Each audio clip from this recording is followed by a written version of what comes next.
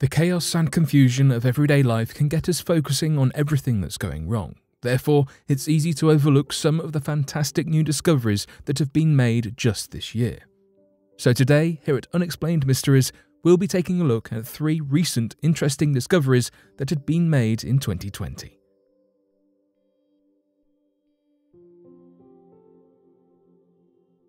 Radiocarbon dating of the cloth. In an attempt to put the matter of whether the Shroud of Turin was really a 1st century original or a Middle Ages reproduction to rest, the Catholic Church permitted the radiocarbon dating of the shroud in the 1980s, once technology had advanced far enough that removing a large piece of cloth was not necessary. To make the radiocarbon dating as valid and incontestable as possible, the Vatican allowed the process to be open and observable. Present at the removal of the sample was the Archbishop of Turin Cathedral, physicists, representatives from the 3 labs that would be dating the shroud, the textiles experts who could verify that the sample was taken from the original portions of the cloth, not a later repair. A small 10mm by 70mm sample was taken away from any damaged patches or charred areas and split into 3 portions, which was then sealed in aluminium foil inside stainless steel chambers to prevent contamination. The entire process was watched by multiple witnesses, as well as thoroughly documented through pictures and videos in an attempt to validate the process through which the sample was taken and prevent the need for a future sample to be taken for testing, if at all possible. 2 containers were also similarly packaged with a control cloth and given to laboratories, which were not told whether they had the real shroud or a control group. However, these controls were easily identifiable as not from the ancient shroud due to the unique weave of the cloth, and the process of identifying their origins was not completed. Although the 3 laboratories agreed not to share their results among each other until the final conference and relabeled the samples so that technicians did not know where the cloth came from. All of this was in an attempt to eliminate any bias that a scientist or laboratory could have in skewing the results, as well as to validate whatever results were released. Once the final results were released, each laboratory presented roughly the same origin estimate, with not much of a difference to be considered significant. Conclusively, all 3 laboratories demonstrated a 95% confidence that the linen that was tested originated between 1260 to 1390, rounding up or down to the nearest 10 years. Therefore, the shroud was determined to date back to the Middle Ages, supporting the theory of a clever forgery. Unfortunately, despite the elaborate measures taken to validate whatever findings emerged, believers in the divine provenance of the shroud found a plethora of reasons to doubt the studies, citing contamination of the fibers and a host of other reasons. The debate raged on in forums and papers concerning the shroud, and many take the radiocarbon dating as a mere suggestion. Thus, what was intended to be a key step in determining the authenticity of the shroud once and for all ended up being a source just as hotly debated as the shroud itself. Excalibur Sword. Throughout history, many tales have arisen of individuals who claimed to have found the real Excalibur, and whilst we all may have heard of the world's most iconic sword, presumably fewer of us are familiar with the real tales, and what could be the most magical artifact on Earth, should it truly exist. The sword was first introduced to the world in Geoffrey of Monmouth's History of the Kings of Britain, where it was known as Caliburnus.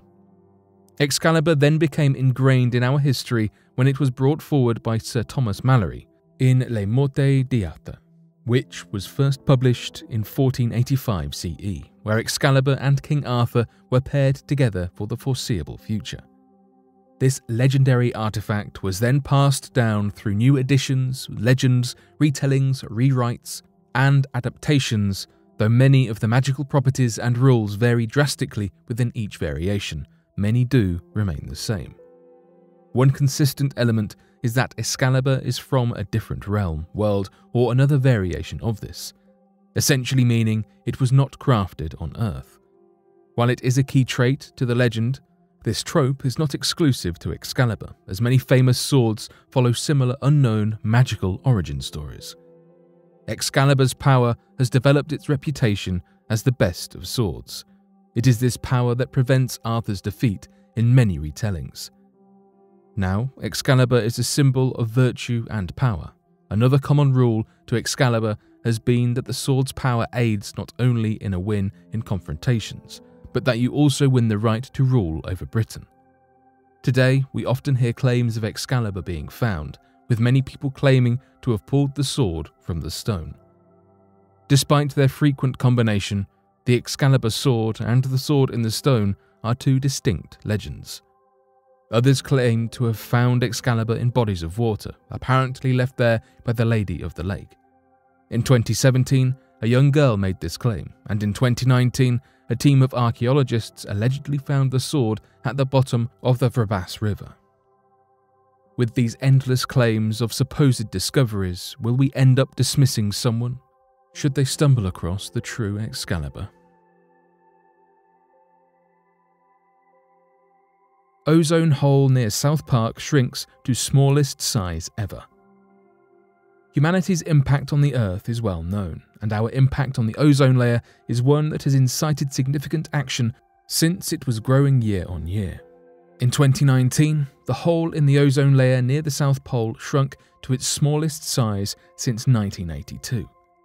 It is not actually a hole, but merely an area with depleted levels of ozone. Specifically, an area in which ozone concentrations drop below the historical threshold of 222 Dobson units. National Oceanic and Atmospheric Administration, known as NOAA, polar orbiting satellites are used to monitor the ozone hole. According to NASA and the NOAA, the Antarctic ozone hole was affected by abnormal weather patterns in 2019, limiting ozone depletion, which led to the smallest ozone hole since 1982. Ozone, which is comprised of 3 oxygen atoms, occurs naturally in the stratosphere and adds protection to the planet from ultraviolet solar radiation, which can cause cataracts and skin cancer. Stratospheric ice clouds form in the Antarctic when temperatures fall below -78°C, and these clouds promote production of chlorine and bromine, which when combined with sunlight in the Antarctic spring causes a reaction that leads to a loss of ozone, resulting in the Antarctic ozone hole. The annual ozone hole reached its peak extent of 6.3 million square miles on September 8, 2019, and then shrank to less than 3.9 million square miles for the remainder of September and October.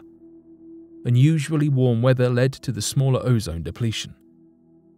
Similar weather patterns in 1988 and 2002 also resulted in atypically small ozone holes. Normal weather conditions tend to result in a maximum area of about 8 million square miles in late September or early October. The 2019 weather systems were unusually strong, warming the Antarctic stratosphere. It was 16 Celsius warmer than average during September, a time where ozone destruction is normally at its peak. According to NASA, it was the warmest September for 40 years. The Antarctic polar vortex was also weakened, moving its center, which is normally over the South Pole. This slowed vortex rotation, allowing air to sink in the lower stratosphere, which impacted the ozone hole in 2 ways. It minimized the persistence of polar stratospheric clouds and allowed ozone-rich air from elsewhere in the southern hemisphere to travel to above the Antarctic ozone hole area. There is a massive variability each year with the size of the ozone hole. Whilst 2019 was the smallest on record since 1982, the 2020 hole is above average for the last decade. On September 20th, 2020, the annual ozone hole reached its peak area at 9.6 million square miles, driven by persistent cold temperatures and strong circumpolar winds, similar to the value recorded in 2018. However, by approximately 2070, scientists expect the ozone hole to shrink back to the size it was in 1980.